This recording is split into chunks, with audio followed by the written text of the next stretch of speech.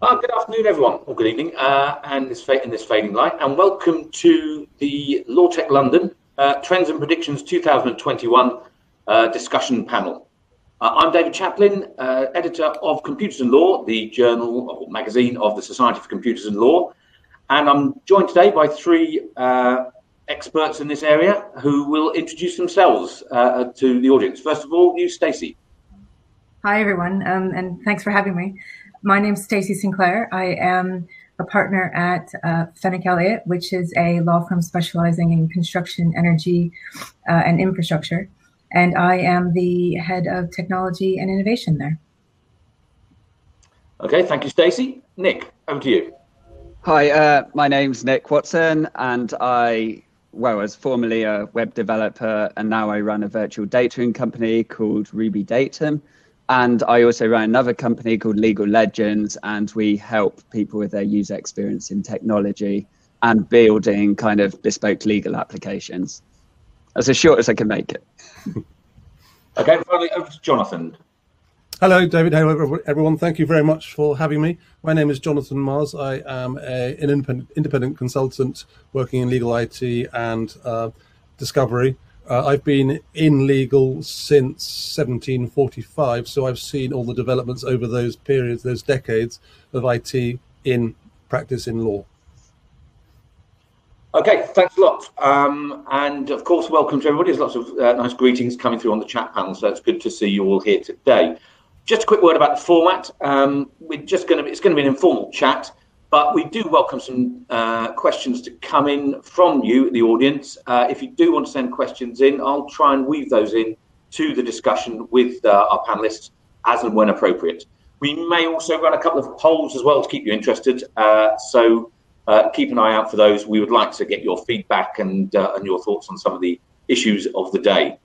So let's get started looking at some of the issues and trends in and what's been happening over the last year. Of course, this time last year, the pandemic was sort of unimaginable. Just getting the first glimpses of it, weren't we, I suppose? 1 year on, has the pandemic changed the priorities for legal tech? And are firms reining in or ramping up spending on technology? Has it had an effect on investment in those areas? Stacey, is that?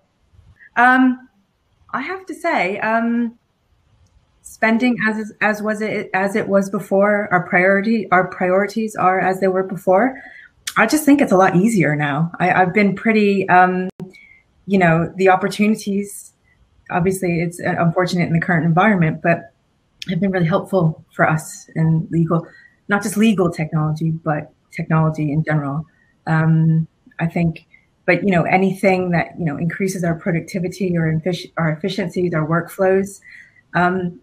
They always were a priority, and they certainly are a priority now, even more so for working from home, getting everybody together. Our clients need it, want it, and we obviously are focusing on them. So our spending, again, the same. I think it's probably easier now to make business cases and use cases for technology, which I really welcome. But is that what's made it easier? Has it made it easier to push technology because of what's happened? Well, I think you see everyone sees how significant, how parts of your daily life it is now. If you want to work beyond your day job, you need it.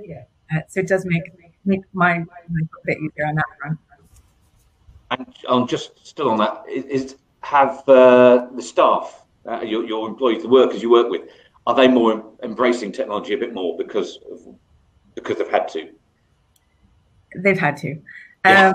I think but we've got a nice mix. We've got a nice mix. We had it before the pandemic started, but you've had to.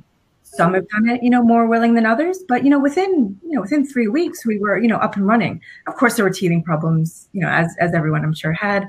You had to survive. You had to get on, and we did the best we could. I was pretty proud of us, and we worked through that sort of initial learning phase, and now I'd like to think that we're in the refining phase and doing it better.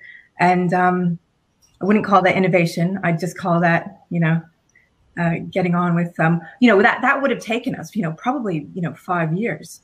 And that's been accelerated within the matter of weeks, which is just absolutely brilliant. Okay, it wasn't pretty at times, but it was, it's a good thing in the long run for us. A bit later.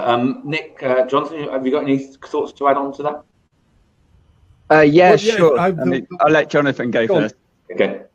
All right, thank you very much. The very word that was going through my head as Stacey was telling us how life was with her was acceleration. This was all going to happen anyway, but it was going to happen in the traditional law firm 5-decade period rather than a 5-week period. So I agree with everything that Stacey said. I think for all those reasons, for looking after your clients, for keeping the business going, for being able to earn an honest buck, for keeping your staff and your colleagues healthy and sane and involved. And I think that what we're now seeing over the past year, as all legal press, is how cyber has also accelerated its attacks. And law firms are particularly vulnerable and particularly interesting because of all the confidential information they hold. So I think that's going to, now that I would imagine that Stacey's firm, now they've settled down and are sort of twisting the dials the last little bit to get everything right, will probably be focusing on things like cyber once now the business is operating in this remote manner. Absolutely. And I think you get more attention now with that as well, yes, than we perhaps did previously. You're still going to get a little bit of resistance, but I think minds are more open now. The mindset's changed. And, I think it's going to be easier to get further than we would have done previously. Definitely. Yeah. I've got a kind of very, very varied experience to this, having worked with many law firms and owning a legal tech company that sells into law firms also. I found that COVID's essentially, like Jonathan said, it's an accelerator, it's an amplifier. Those firms that were making the transition into more technology have been able to do that easier. Some that may have been open to it before are more open to it. But what I've also seen, casting aside the whole working from home, remote working thing, and just focusing on the other aspects of technology, I've seen those more adverse to technology actually kind of cut all their tech budgets. I've seen people kind of burying their head in the sand saying, okay, it's just remote working now, let's forget all the other technology. So it's kind of accelerated it for some firms in that direction also. But those firms that are truly into the tech side of things and want to grow there, I've seen it amplify that and make it more possible as the kind of culture shift happens throughout the company. I concur with that actually. Talking about suppliers to law firms, I've seen the same polarization. I've seen those organizations who see this rightly as a tremendous opportunity, like Fenwick Elliott, and those who are just battening down the hatches and avoiding doing anything other than the absolutely necessary and waiting for it all to blow over or hoping it will all blow over. So I think, yes, there is that polarization in the market generally, but thankfully for the Leviathan that is partnership, it's actually opened their eyes, or at least made them as receptive as Stacey has said. So, but I do agree with you as well, Nick. I'm straddling the fence quite nicely here. I can see also, we've had, I absolutely agree. I've been really pleasantly surprised on some, with some, members of our firm and other firms where, historically they would do nothing unless they had been delivered, sort of a hard copy bundle. And, I'm helping them with e-bundles. Well, let's just get one started so I can get going. I can do it myself, or I can, we've got a little, some upskilling going on in other areas. And I've been really pleasantly surprised that some people have really taken to it. Others maybe less so, but they may not have been minded to anyway previously. So, yeah. I think that's that. I can see that as well. Sorry to keep interrupting. I know I'm a terrible interrupter. But, I've seen, and I also welcome this. I've seen that the prevalence of video meetings like this and everyone sharing problems, that business has become a lot more personal. We're allowing our business people, our colleagues, the people on the other side in cases, into our homes, literally, like now. we're all very understanding if a dog barks or a child wanders across throwing cake at the window. I think business life has become a lot more personal, and therefore we are more inclined to help each other out in order for the greater good. I think there is a polarization in human nature as well. There are those who really want to be at the front of the queue and will jump on and stab and everything just to get in front. And there are the vast majority who only want to help and make things happen. And I think that's being reflected in business dealings and meetings. And I welcome that very much. I mean, I've done some work over the last year with Professor Suskind on a remote courts project that we've been sort of trying to gather stuff together. And obviously the accelerator point. I mean, it has accelerated the use of technology in the courts, unbelievably so. Yes. But I also think your point about how it's made it more personal. I mean, it has lost a bit of formality, and I know some judges are slightly worried about the lack of formality in online hearings. But there again, others have welcomed it. They've welcomed the fact that they can be. There are two aspects. They've welcomed the fact they can be a bit more informal, a bit more human, and they've also welcomed the fact that now people can observe court hearings. I know this is slightly outside the sort of commercial world we're dealing with. They can observe court hearings from anywhere and are being allowed to do so. And the irony is that once they go back to in-person hearings a bit more, that transparency might actually be reduced again. It might be a window of opportunity. I so hope not. There is so much that we can learn about doing business in a much more civilized, modern way that has been much needed in all industries, but in particular in law. And I would really hate that the skin that's risen up in response to the pinch does not elasticate itself and go back to how it was, nice and flat. I hope that we have good lessons learnt from this horrible pandemic and that we take those forward positively. I think also, if I can just add, I think it's been really beneficial in some aspects for our clients. I think they're benefiting from it. If you have small hearings, if you have applications that can be done remotely, you don't have witnesses traveling around the world. You don't have those sorts of costs. There's a lot of benefit to having a sharp, quick. All right, the TCC, the Technology and Construction Court, I take the point. It's probably closer to business as usual than perhaps the family courts or the criminal courts. I completely appreciate there are very different issues that those courts are facing. But there's, there are some really fantastic benefits for our clients that would have cost more previously. So I really welcome that aspect as well, and they're really embracing it. Judges will, they will be, quick to tell you. I mean, it is a different experience. There are other constraints and other issues that one takes into account, but pros and cons, obviously. Well, one great advantage for me is I've been running webinars for a long time, and I've tried to get judges involved to speak on a webinar. And I used to have fear and trepidation when I said, push this button. Now I don't. They can all join in. It's great to hear. I mean, moving on to this, we've obviously been touching on working from home, and that's been the enormous change that has happened this year. What do you think the long-lasting impact of this has been? I mean, we've touched on it being more personal, perhaps. And also, as Stacey said, it's done a bit of a rush. What still needs to be done? You've touched on a couple of those issues. Cyber is maybe one for this to look at for this year. But what other issues? What are the issues that you're going to have to look at to make sure that working from home works, both now, while we're still in lockdown, and as we move back to, because what I'm assuming is going to be a hybrid model in 6 months' time.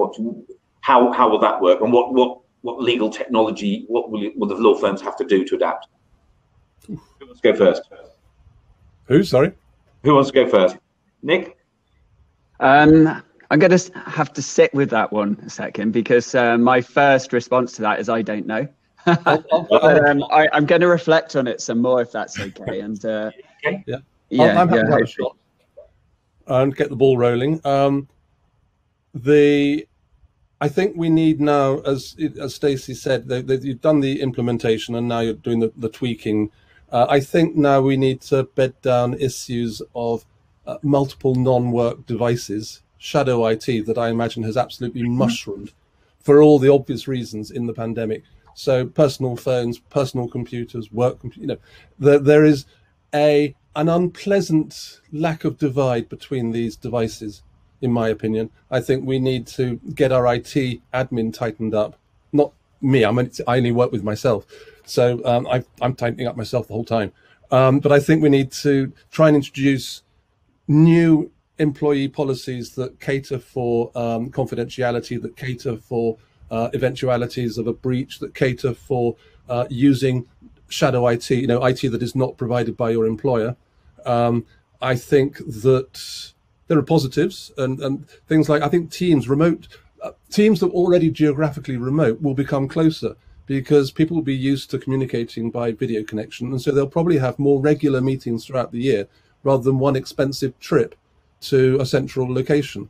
I think although events have been clearly knocked on the head, in-person events have been knocked on the head, and we have yet to crack the person-to-person networking that's so good at these events, I think that event organizers are actually going to see a much higher attendance because more people can come from more places around the world by video connection. Those are my immediate knee-jerk thoughts to that question. Be very welcome to hear what Stacey and Nick have to say if Nick has cogitated enough. Yeah, I mean, I think you highlight. Sorry, am I hearing an echo through someone's speaker? I think it might be yours, Jonathan, but I'm not sure. From mine? Yeah, I think I've got a bit of an echo. I can hear my own voice. I don't know where that's coming from. Definitely not me. Okay. I can't hear it now, so good. It's resolved. Yeah, I think what you say about security is quite a prevalent point. It's a fine line to walk, and a good example is when people started flocking to Zoom, and then we started to hear of the security issues around Zoom. Yeah. But on the flip side of that, I mean, you just need to look at the likes of DLA Piper a few years ago that had so much red tape to cut through around security that they didn't move away from XP, and then the whole company was held to ransom with an attack. I think we're realizing now that there is some middle ground between the two. As someone who's quite passionate about security, I've always said the weakest point is always the user. Social engineering is probably one of our biggest threats.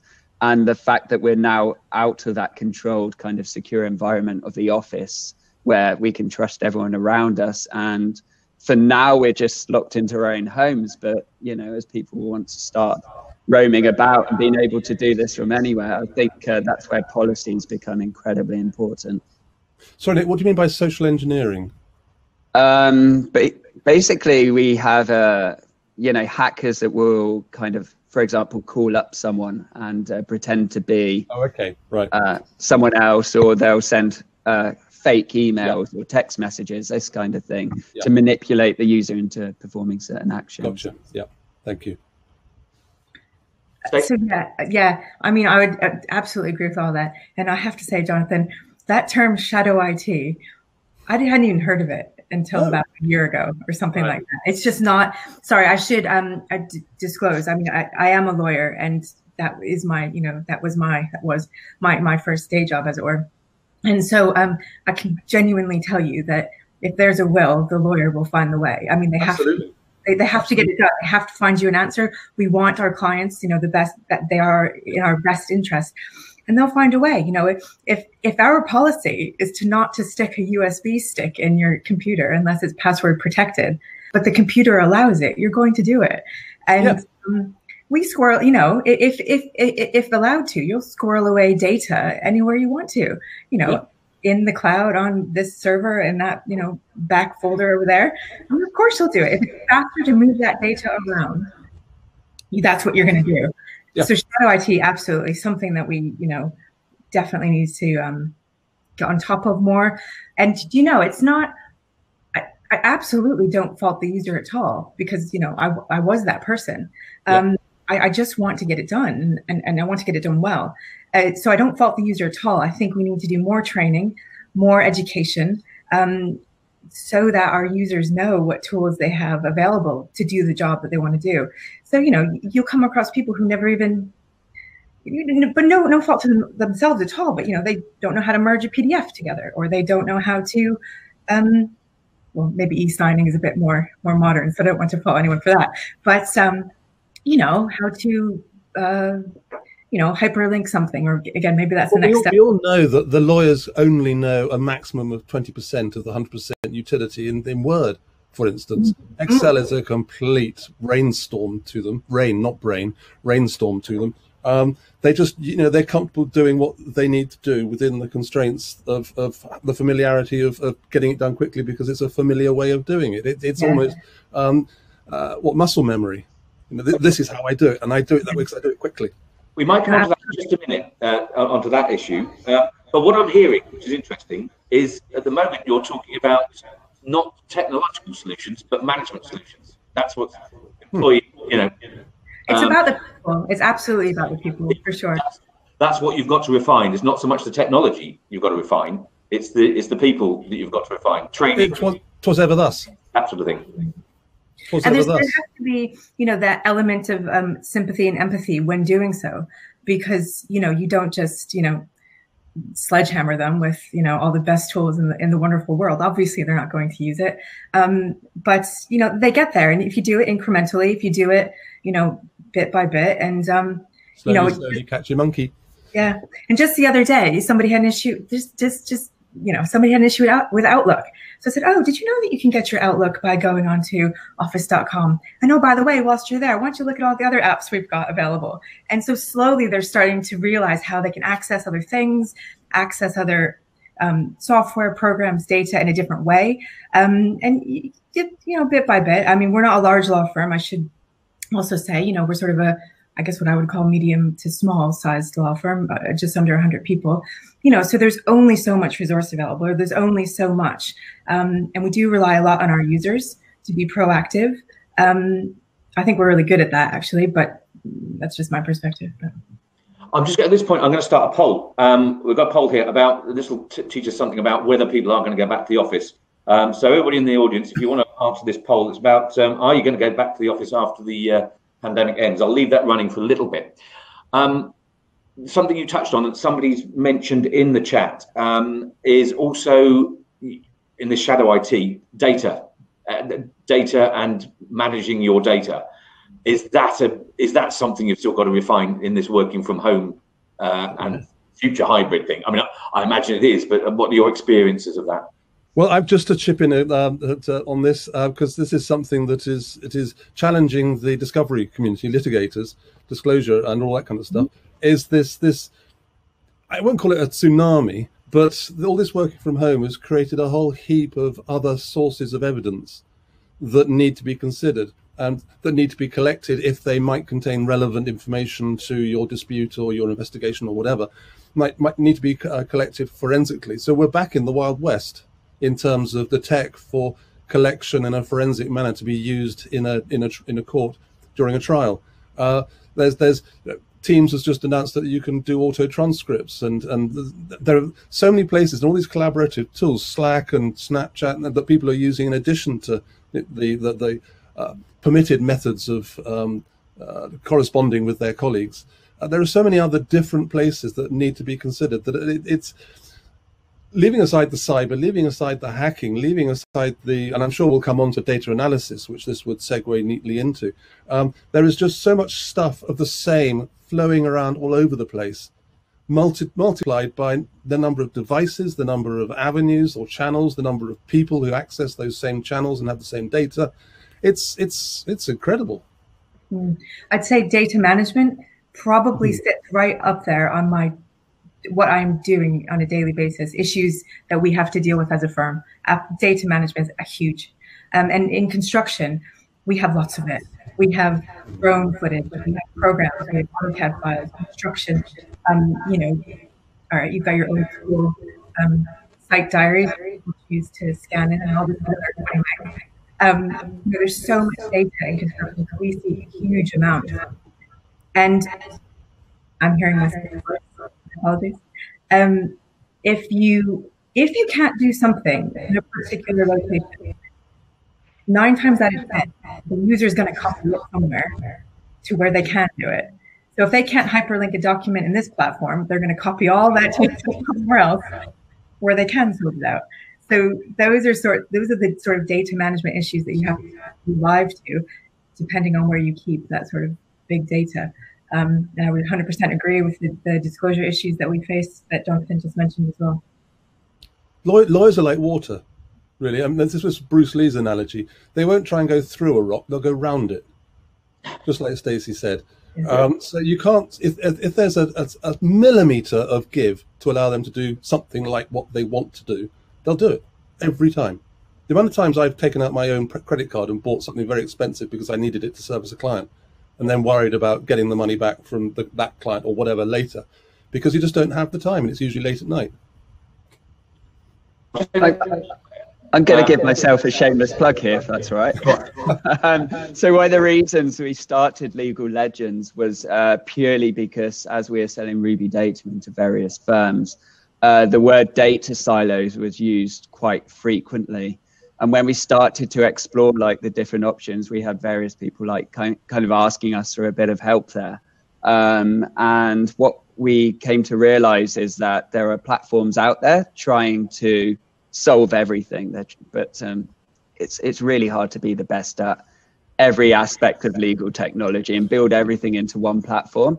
And there's other kind of firms out there that are too small to offer integrations. Many law firms won't have their own development team or integration team. So we kind of set up the company to be that bridge between the two. Take a look at what tech law firms have, what they don't have, and try to build some like bespoke links in, like integrate the technology together, centralize where the data sits so we don't have, you know, the same documents sitting on 5 different platforms. You don't have to download a like 2 terabyte PST file onto your desktop just to upload it to another platform, just to extract it in this one and then analyze it in this one. I mean, these things take so much time, and it would be great if the file sat in one location that could just flow between the platforms. So this is exactly why we started the company, because it's a bit of a mess out there. Well, it is. That's because firms that aren't lucky enough to have the likes of Dr. Stacey there buy their tech organically. They don't do it at the same time. They don't have any kind of upgrade plans. A partner sees something that looks like it would be really sexy and impress clients and make them look good in their partnership, which is not a partnership. It's a loose cooperative of individuals. So they go and buy it, and then they throw it at IT and say, right, make that work for me. And they may not use it. If they do use it, great. And then someone in another department, maybe even in the office next door, does exactly the same thing with another piece of tech. Or a client who makes that tech has said, "You really you're not using our stuff. You should buy our stuff." So to help impress the client, they'll buy the client's stuff, which is usually a very wrong decision. So it all develops organically, and nobody worries about the things working together. And Stacey said it's all about the user. The amount of times I've seen software bought by, say, time recording software, bought by the accounts department because it generates the right reports they need for management. They couldn't give 2 hoots about the user experience actually to record that time and how it works with the user. It's just good for them on their report. So it's a bugger's muddle. And recently I gave a presentation as part of an ILTA conference about the history of law firms and how they buy their tech. And how that's now changing and stuff like that. But when you're dealing with that kind of historical problem, it really is a big problem that no one really wants to take control of, Nick. Okay. So it's brilliant that you've got that product.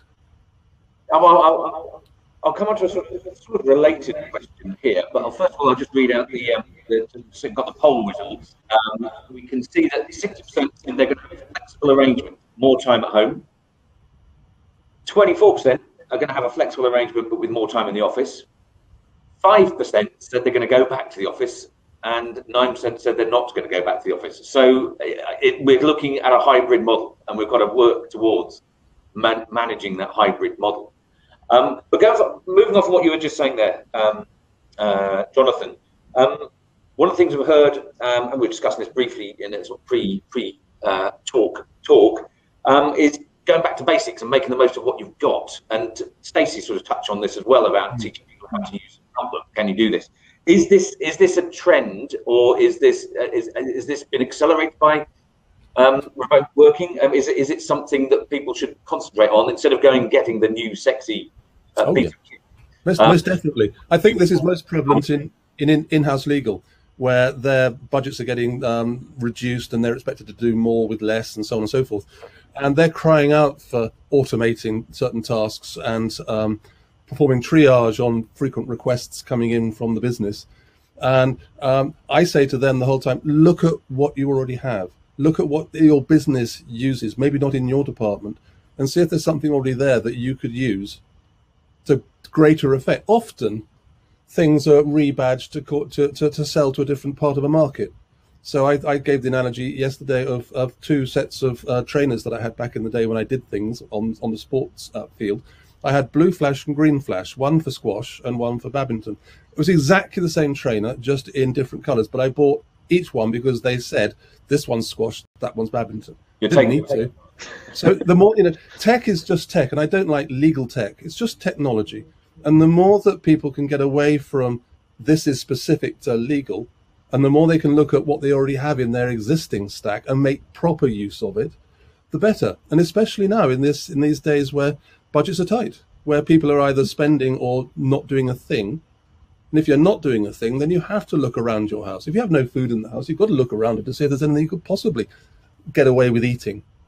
And it's amazing what you can find. It's absolutely amazing what you can find. Yeah, you might need, like say if you take our size of firm, you might need somebody to help you, like realize the full potential of it, possibly. But absolutely, and it's just amazing what you can find. And as well get rid of, because you've realized you bought something 5 years ago that no one's even knew about, that you're still paying a subscription for. But I absolutely agree with the sorry, and I just butted in there, Jonathan. I didn't realize it. I can take it. My serious apologies. But absolutely, I totally agree with its technology, and that is really what is advancing. That's what's making us faster, more efficient, more productive. If we go for if you want to classify something as a legal technology, if we go for something that you might classify that into it, we're very, very specific that it's absolutely going to, the use cases there, we can already see the benefit. It's a no-brainer. I'm very good for going for those no-brainers. Something that will sell itself internally. Like I know that it will just spread like wildfire throughout the firm. We've had one or two things that we've used, and you can just tell, and one of them I wouldn't even call, a legal technology. It's just a massively brilliant search engine. But if someone hears about it and uses it and they're like, oh yeah, just go use such and such, I don't even have to like show it to the firm, and if they can pick it up and just use it, it sort of spreads by word of mouth. And those are the ones that really work well for us. And they're not necessarily legal technologies. One might be, but yeah, I absolutely agree. I think to blow Nick's trumpet before he does himself, he wrote a very good article, very recently on the user experience in software and being empathetic. And if the user doesn't want to use it, they're not going to use it. And all the points you've been making, Stacey, Nick enumerates in a very good article. It's on Artificial Lawyer. On Artificial Lawyers. When was it published? Just so for the audience. I think it was 2 or 3 days ago. It's very recent anyway. It should be the latest articles. Or it's in my bong, of course. Yeah. Everyone should absolutely read on a daily basis to keep up to speed. Just kind of moving on from echoing on from what Stacey said, I think it's really important that users should be able to just pick up technology and use it. I think when AI was a hot topic, maybe a couple of years ago, I mean, it still is to a degree, but it was a big buzzword back then. There was a lot of AI tools kind of coming into the market and showing really weighted, impressive demos to firms. And the firms would then adopt the technology and then realize they need a little bit of understanding into how machine learning works and things to get things working for their law firm. But what's not being considered is that every single law firm is very different. It's got different processes, people, types of case, like content in documents, clients. It did require a degree of learning and expertise to actually get that technology into the firm and off the ground. So a lot of it a couple of years later was dropped. A few days ago. Yeah. You know, I think a lot of trust was lost in AI technology at the time as well. And I think, you know, a bit of reluctance to adopt it. I actually saw a demo of a really good product the other day called Della AI. And I was so blown away by their approach to it, because the user interface was just absolutely incredible. Like as I saw them move through the system, it was it just presented to you like, you know, this is what you need to click next, and it enabled the user to teach the system, but without any kind of understanding into the technical side of it, really. And I think that's the way we're going also, you know, with technology. I think the lawyer just needs to be able to pick it up and use it.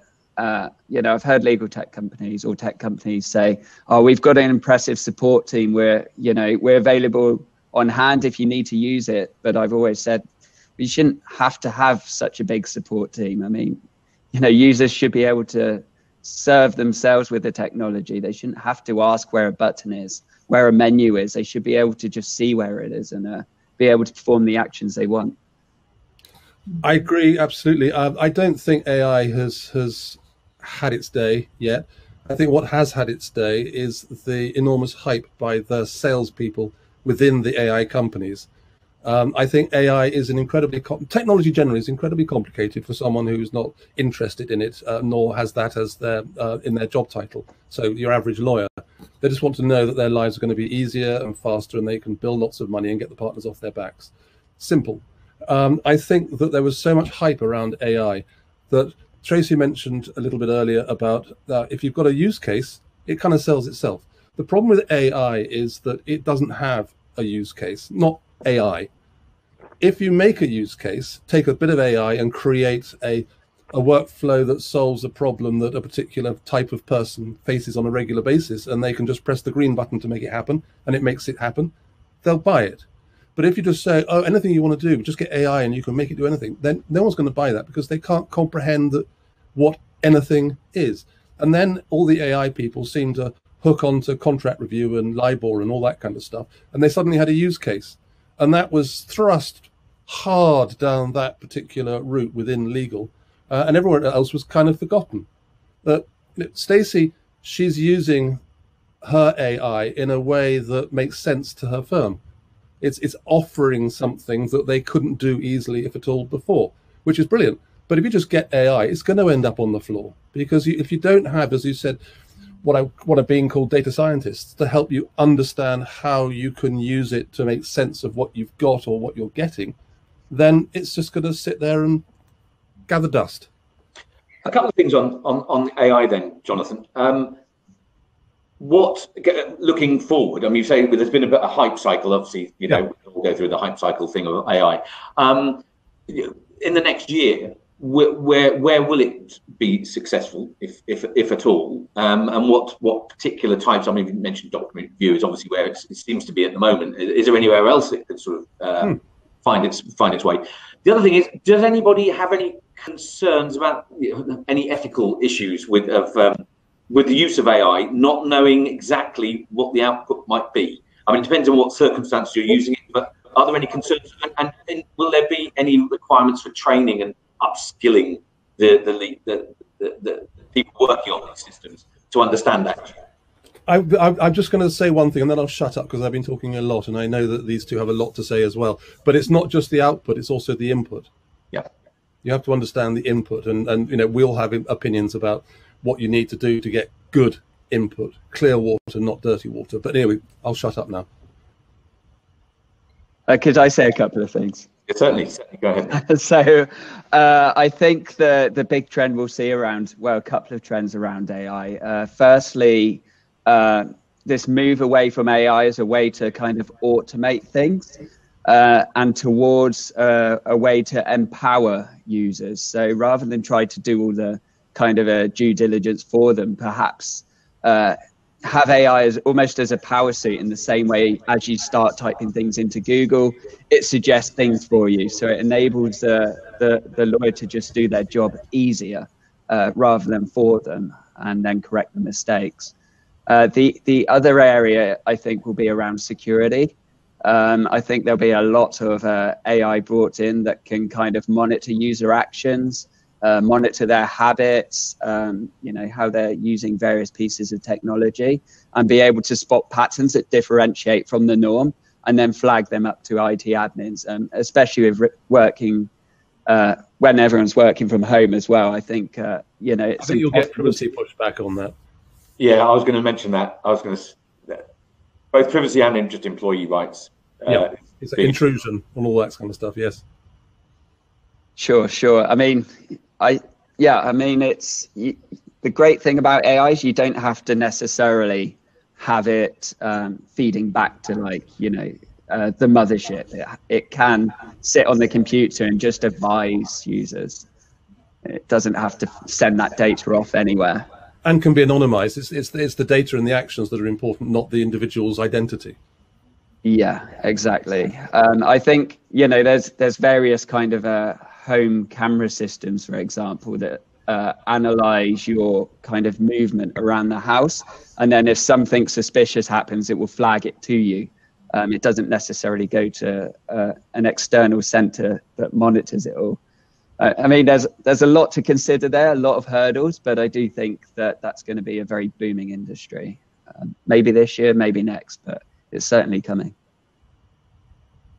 I think I don't have much to add to that, to be honest, but I would say that I do appreciate when companies say, this is not AI, this is machine learning, or this is what it is. It's, it actually, we've built this, but it's not actually using AI. And rather than selling you something that it's not, because and we've bought stuff like that, and they're very, very upfront to say, this is not AI. We actually use lawyers to do X, Y, and Z. We do the computer to do X, Y, and Z, and this is the way it works. And having that transparency is really helpful for myself, because when people get nervous about AI, I can tell them, actually, this isn't, but this might be over here. And it's a lot easier to understand it in that way. I mean, even a number of years ago when we got, there's a couple of products out there that do this, but it's a Word add-on that's basically very clever. It links into case law and tells you if you've got your case citation wrong. It's basically glorified Word. But our lawyers were like, oh gosh, is it going to change my document? It can't possibly change my document. I don't want it to change anything. But if you explain it to them, that they're actually just pointing it out to you, and then you can accept or reject. So having an understanding of how something works is very helpful for so many reasons and transparency. But obviously, there's that element to it. So I can see these issues of the ethical issues and all these things are on the rise that are so important to getting it right and embedding it when it gets to that point. Yeah, I agree that it really helps to explain why something needs to be done in a certain way, so that people, in particular, back to the policies in particular, so people can understand the results, the outcome of them not doing that, or the risk of them not doing that, and the displeasure of their partnership if they decide to go against the policy. But there is an interesting deployment of AI in my area of litigation, which is a company that is working on the technology, the software, to enable, this is for litigation funding. They're working on software that would look at the matters in a case that is requesting funding, and they would perform triage and work out the likelihood of it succeeding based on the matters, the parties, the jurisdiction, the values, the court, all that kind of stuff. That will be absolutely fascinating. That will have many, many implications on how law firms approach matters, on how funders approach matters, on how open the courts are to this. And indeed, I think AI is going to have a tremendous impact, positive impact, on access to justice. In what way? Sorry. Well, I would hope, and again, you asked about what might happen. Yeah. I would hope that AI would make. I read a very depressing book, a very well written but very depressing book quite recently, which involved a couple who had a B&B in Wales that was foreclosed on simply because they loaned some money to a friend who then they borrowed some money from a friend who then turned on them, and they found at the last minute a document that would prove their innocence. And before they filed it at court, and they still lost everything they owned. They were turned out on the streets simply because they didn't get it in within the 48-day or 26-day deadline required by the court. So even though they were completely innocent, they lost everything, and their children lost everything. So I think the more that the necessary but arcane and somewhat difficult to find procedure around going to law can be improved by AI and made simpler. If we can't make the process simpler for the reasons that it's developed like this as safety for everybody concerned, then we must be able to interpret it in a way that the average person can understand and can benefit from, rather than have to not only win their case, but also understand the entire white book or green book of civil procedure or criminal procedure if they're acting for themselves because they can't afford their own legal representation. So I think AI has a lot to do there in simplifying not just legal process and procedure, but in simplifying ways in which the person on the Clapham omnibus conducts their real estate, their conveyancing or probate. You know, there are places where technology like Bitcoin and AI and things like that can actually make these laborious, time-consuming and very confusing processes so much easier for all of us. And I think that's a big place where AI and all sorts of tech, like your thing you're doing with Richard Susskind on the online courts. I mean, these are all tremendous steps forward for the common person. Yeah, I'm talking about AI in that context. In India, we had a conference to launch this online. Tremendous backlog in the courts there. They are trying to use all of their the cases coming through to them in their courts as a huge database to identify whether the log jams or what kind of cases are the ones that are causing enormous log jams they have in civil litigation in India. It's early stages, but I think that's where they're trying to hit. Well, that's an interesting thing there. That's where we're watching right now in America. Ross Intel AI against Westlaw. Yeah. Where are we with that? Interesting. I think we're still in. I don't know, but I think we're still in the kind of opening stages, saber rattling and exchanging vituperative documents with each other and stuff like that. Okay. I think. Okay. Well, I can see the time's moving on. Let's come to another more general question. Let's have a look forward to the to 2021. Before I do that, just a very quick question for Stacey. Somebody asked, what was the name? I was going to ask this at the time, but it passed by. What was the name of the good search engine for lawyers? It's AFI. And if you use it, it has different applications. We use it for a particular way, but it really depends on where your data is. So you may not need it, you may need it, but it's really intelligent, it's really fast. But it depends on where your data is. I would suggest, for us, it was a no-brainer. We use it a lot for early case assessment. We use it a lot for analyzing data, pre-disclosure type of activities. Yeah. What makes it so good? What particularly makes it so good? It's like searching, like you're shopping online for you've got the filters. It's so quick. It returns anything. The key actually also is you can connect data silos. So if you've got some data over here, some data in Azure, some data in Net Documents, you can connect up those data silos and search across them. It's not for everyone. It really depends on where your data is, how you work, what type of data you're trying to, not necessarily what type of data you're trying to search, but the amount of data. I mean, as I mentioned previously in construction, we'll get, so many weird and wonderful, massive amounts of data. And it can be quite helpful. It's not going to be an answer to everything, but yeah, that's what it is. Right, and APV, not the product itself, I should say. How's it spelled? AYFIE. They'll love me for this, won't they? Yes, they will. They will. We've done an integration with them also. I'll send them the recording. Yeah, and they're nice people as well. Yes, they are. Okay, I hope they're listening in. Okay, what's the one thing you'd like to see more of in the legal tech world in 2021? There was a pandemic in 1921 as well. It's a cyclical thing every century about this time. Yeah. Well, we're not that far advanced, actually, in legal since then. So what would you like to see more of in 2021? For me, quite simply, a better understanding of what technology can do and the application of it. I'm sick to death of telling lawyers that it can really help. It's not a problem. Your screen is not there to collect post-its. It's there to turn on and actually help you in your day. So I would like to see a growing number of people who can help, people like me and Stacey and Nick, people who can help those who don't want to or can't get it, to see the light. Evangelists, people who can save money and make solutions and positive outcomes for lawyers and show them exactly what the heck they can do with what they've got. And as Tracy said, help focus them, if they haven't got it, on what would really help them do what they need to do. So solve practical problems rather than just sell hype. So is that a matter of the suppliers doing that, or is that a matter of everybody in law firms? Everybody. Yeah, it's a big maturity, time warp, step leap thing. Yeah. I mean, I hope to come on from this. I do remember years ago I was working with a legal aid management software firm. So small firms was going into. And there were these people getting in when contracting came in for criminal lawyers.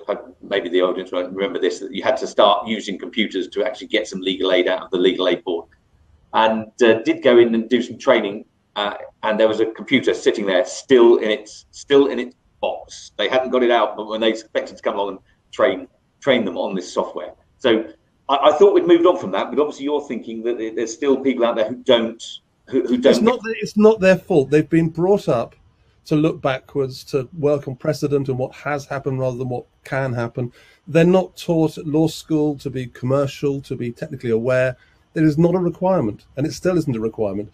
And I think fundamentally, we need to accept the fact that they are mere children in this world of tech and business, and we need to treat them that way in an encouraging and positive way and help them step up and get into the long trousers and become grown-ups in this world. That won't happen overnight, and they shouldn't be penalized for not getting it. Some of them just won't ever get it. That's fine. That's human.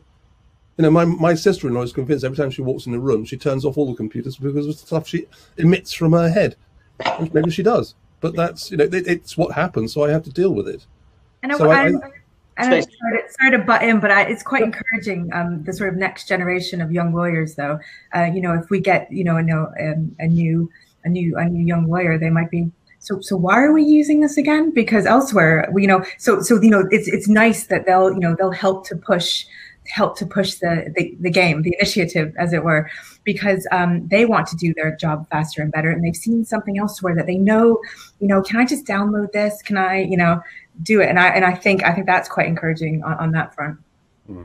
We've had a comment from the audience saying, yes, I think lawyers have made a change their thinking towards the future of law enormously in the last 5 years. So I think that chimes with what you're saying there, Stacey. Nick, go on. Have you got anything? There's one thing I'd love to see is that's less focus on the technology to kind of improve efficiency, and more, for the lawyers, and more technology to kind of interfacing with their clients and users. For example, allowing their clients to self-serve a bit more and increasing the transparency, providing a dashboard where they can see their invoices, their matters, outstanding documents, what they need to review, just a lot more engagement, transparency, and the ability to kind of, for example, if you want a contract such as an NDA creating, it could ask the client some questions, generate one, and then have the lawyer look over it rather than go straight to the lawyer.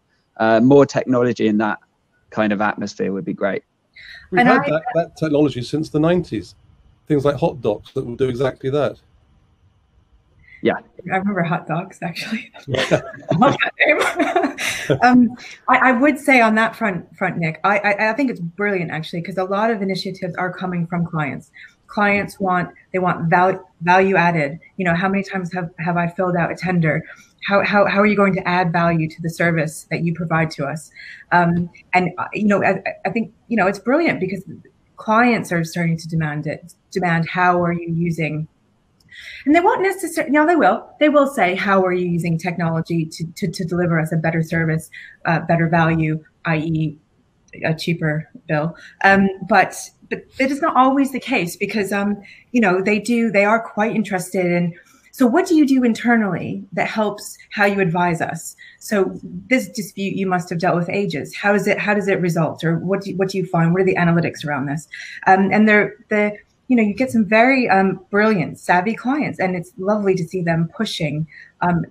They want this, and that of course is going to push us to make sure that we have, the best, whatever it might be, to deliver that. Obviously, we're very cautious in certain areas, but I think it's the client initiative and the client-driven requests is fantastic, really. And are you seeing more and more of that? It is, and you expect to see more of that in 2021 as well. I think so. And even there's another, I suppose. And say you get a larger client who has a panel of law firms. They're gonna want you to collaborate with each other. They're gonna want to see that same, client portal experience, so that they're not logging into 5 different, platforms. They want, them to be their panel law firms to collaborate, to work together, in this, in the same sort of fashion. There's a lot. There's that. I can see that being. We already have seen it, but I can see that growing in 2021 for sure. Is that something you're working on? Is it collaborate? Cross-client collaboration, let's call it, or a cross-firm collaboration for their clients. Yes, it does, absolutely. Because that's going to help that client. If they work with 5, 6, 7, 8 law firms, they don't want to do it different ways. And similarly, you're seeing a rise of clients they want your bill presented to them in a particular way, i.e. the data's hoovered up into their system from all of their different suppliers and lawyers and whoever it might be. So you're needing to get on board with their technology. So you've got to be able to interface with their billing system. It's not our billing system. We have to integrate with their billing system. And you need to be alive to that and make sure your systems are flexible enough and that you're open, to it. Obviously there's limitations, and you can only go so far in certain areas. But absolutely a lot of that. Yeah, and I think that's to the law firm's advantage as well, because the more that you can get your hooks into your client, the less likely they are to break away and go somewhere else entirely different. They would be more prepared to sit down and discuss issues with you than just flounce off and instruct another firm, because it is technically much more difficult for them to do when you're so connected. Absolutely. Okay. Final question then to discuss as we're running out of time. Is there anything genuinely new and exciting out there that's going to start to come in 2021? I mean, obviously these things do run, so they take a while to get round to everybody. But is there anything genuinely new and exciting in legal tech out there? I'll give you one example to start off with, perhaps VR in video conference meetings to make it a bit more immersive and virtual build. I've read about this is where people think they're going. And is there anything else out there? May I? Yes, certainly, John. Go ahead. Thank you. That's exactly my thinking. I've long seen a problem with AI or machine, whatever it is, long seen a problem with the automation of some of the more basic tasks in legal. Means that the traditional way of learning your profession as a kind of apprentice when you join a law firm as a trainee or an article clerk, and as you progress up the ladder and gain more experience, traditionally that experience has been garnered by following people who already know what they're doing and are very experienced, and doing repetitive, boring legal tasks that immerse you in your area of law. If those go, rightly so, I think, then I see a vast gap for that training and learning process. It won't be there anymore. So I see things like VR as being a really good replacement. So you can not just have a classroom experience, you can have that kind of apprenticeship virtually. You're still having the experience, you're just not actually getting your fingers covered in dust because you're wading through 30-year-old documents. So I think that is a way in which we could plug certain gaps. And in addition, we talked about attending events and not being in person and therefore missing out on the networking thing. I went to late last year, a most fantastic online event where everybody had their own avatars, which they could customize. It had a room, areas where you could wander around from one room to another. You could hop on a speedboat because you're on an island and go speeding around the island for a bit. You could kick a football around as an avatar.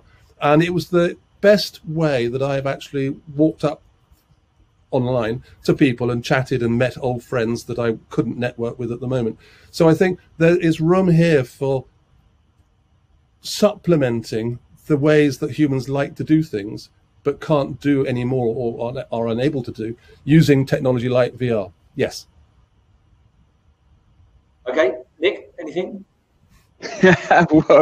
What's hot and exciting for me may not be for the majority. I mean, like things like VR, yeah, they sound pretty flashy, I think. I've got a bit of a different opinion from Jonathan. I mean, I don't think I'd ever go to a event where I'm a 3D character and walking up to people. I mean, it's just not my scene at all. And I think we may be a long way off, but that being the norm. I've been meaning to do something like that, to go to one of these just to see how it works. So it was really good. It wasn't the same. What was the event? Somebody's asking. It was I think it was on eDiscovery Day, a thing in the States. It was organised by ACEDS, and I think an organisation, Association of Certified eDiscovery Specialists in America, which has chapters in the UK and around the world. And they had their virtual conference. They had stages at which avatars were standing and talking, and PowerPoints were being managed within the application. You were online, so you could just have a tab open in your browser and dip in and out according to what was going on. You could pre-arrange or arrange there and then with a friend that you haven't actually seen for a year, but you're talking to as if you're standing physically in front of them when it's just your avatar. And you can create your avatar to look like you are with a full head of dark brown hair and flowing locks and no glasses and clean shaven and that kind of stuff. So there is an element of stalking in there, yes, but it's an environment that's kind of safe because it's under the banner of a professional organization, and the people in there are professionals, all of whom know a fair number of people already in there. So it was the best. I've done a number of these virtual conferences as an attendee, and this was by far the best experience of all of them. Okay, sorry, I interrupted you there, Nick. Did you want to finish off what you were going to say? Yeah, I think I interrupted him. Sorry. I just have a kind of gut feeling that these things are fun for a very fleeting moment, but they will die off, quite quickly. And I feel like very soon, I mean, I don't know how long this pandemic is going to go on for. I mean, it could be a month, it could be years. But either way, I think I, for one, am certainly missing that in-person human interaction. And I feel many others will be as well. I mean, in the room with people. And as soon as that happens, and we're able to go to events again, I think this kind of VR technology will quickly die off, at least for a couple of years or so, until we're able to kind of, find purposes for it elsewhere. Yeah, that's interesting. I mean, we've had a huge success at a webinar series that we started last May or April, May, whatever it was, and huge success. But we find there's we've obviously been analyzing how many how long, what's the best sort of time for a webinar, I mean, how long should it be, is there webinar burnout? But we're consistently getting a lot more people than we ever would have attended in the sort of physical conference room or seminar room than we would have ever got. So obviously that's something that's very important to us, but at the same time there are sort of topics that lend themselves to being longer than that 45 minutes or hour, and actually you need a bit more engagement to make that particular topic work. So we're trying to find ways where we customize the topic that we know that our clients or audience wants to hear about, but at the same time we still have things where, like, actually that would really lend itself to being a really good sort of workshop or whatever it might be, not an hour, but actually that's really a 2-hour thing that people would be really pleased about. Could that work in the sort of VR sort of avatar type? Probably yes. Will we get there in the 2021 Fanikeli in the avatar world? I don't quite know. I'd love to, but I know we would welcome some events that were in person, so that we could deliver some of the content that we know that people are sort of yearning for. Okay, at that point, we're over our hour, so people are going to have to go and start have dinner and things like that. The message I take from this was actually, it's not the technology that we've got to look at in 2021, it's the people and or your avatar. So I think people first is the message perhaps for 2021, to get people on board with the technology and feeling confident and feeling secure in both senses of the word, I think. So thank you all to the panel for today's event. Thank you all to the audience. We've had lots of questions coming through. Sorry if we couldn't get through to all of them. There is a recording going to be made available, and I think that will be circulated to everybody who's signed in, but I'll leave that to LawTech London. But thanks for your time, and yes, let's all hope we have a safe 2021. Thank you all. Thank you very much indeed. Thank you very much. Take care. Thank you, everyone. Thank you.